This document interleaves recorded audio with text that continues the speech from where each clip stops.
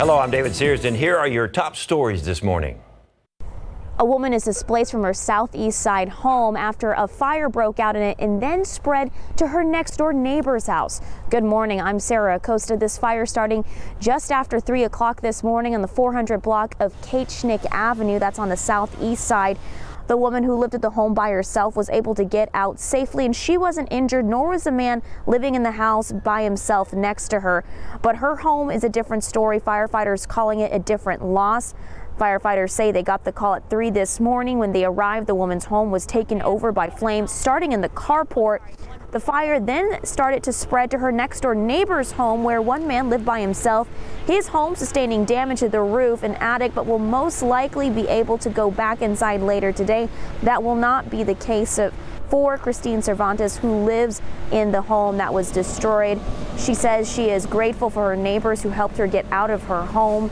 Arson investigators will be out here trying to determine what started the fire. They said there is so much debris at this point, it is hard to determine that. From the southeast side, I'm Sarah Acosta, KSAT 12 News.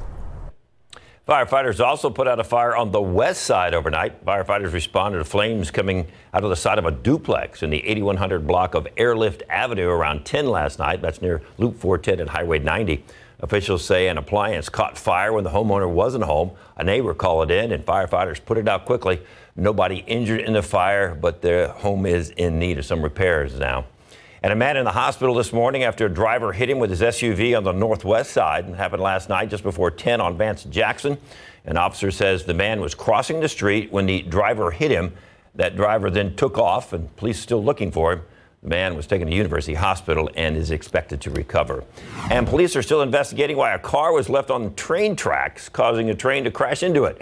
Officers tell us it happened at Southwest 19th Street and Monterby just before 3 this morning. That's near Highway 90 and General Hudnell Drive. Nobody injured in that collision. And that's all for now. For the latest headlines, you can check out Facebook and Twitter.